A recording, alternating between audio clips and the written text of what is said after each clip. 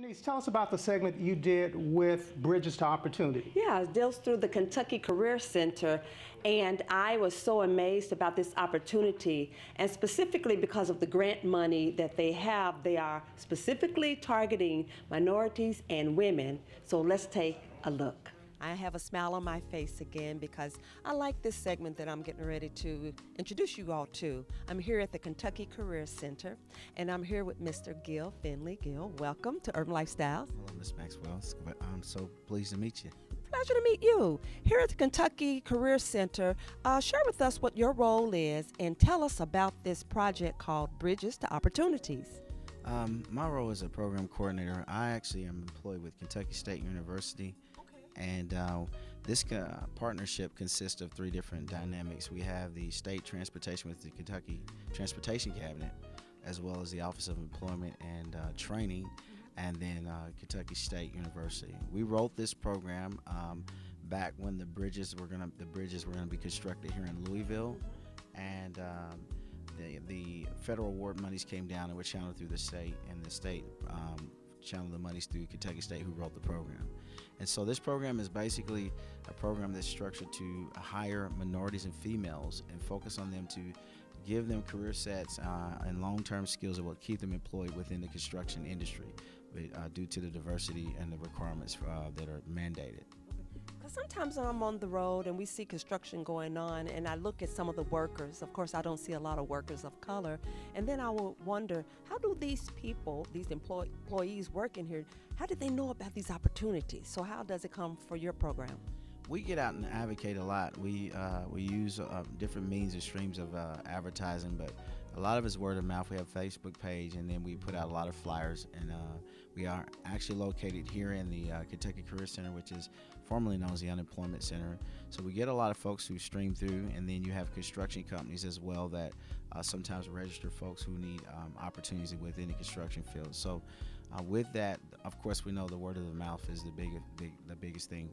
Fortunately, we've been able in the last almost 4 years to serve over 2,000 people as far as just touches coming through. And within the ramifications of that, we actually have had folks to be educated in three fields, and I'm going to tell you about here shortly on programmatic outcomes. But in the fields of that, at least around over 700 have actually completed high school classes of blueprint reading, which is a college class. And some of that's the first time they've ever had it. Even journeymen, they come through, and we have one of our first tracks is basic blueprint reading. It's a comprehension class that they get to introduce them into construction that the unions actually use, and a lot of the construction companies want them to have. So the industry's changing. They want more certifications, and so it never lapses. And within a week, they can get a basic blueprint class, which will take them a whole semester in college.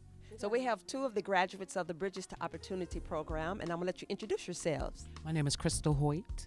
Tavares Hollins. And so welcome to Urban Lifestyles, and thanks for sharing about your experience.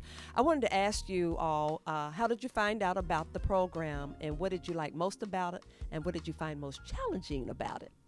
I found out about this program looking for a job. I was going to school when I met him.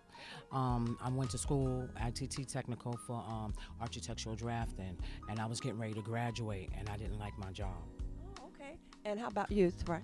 Well, I was sitting up watching TV one day, and I seen the commercial, and they said that they pay for the grants and stuff. So I was like, whatever. So I just came on down, and it was true. I mean, come on, pocket with nothing. They pay for everything.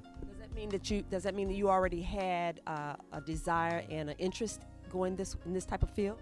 Well, yes. I wanted to be a welder, and I knew how to MIG weld, but I didn't know how to stick weld. So I came down, met Mr. Finley, and he got me in the program, and I got all my certifications, and I'm going back to take advanced welding.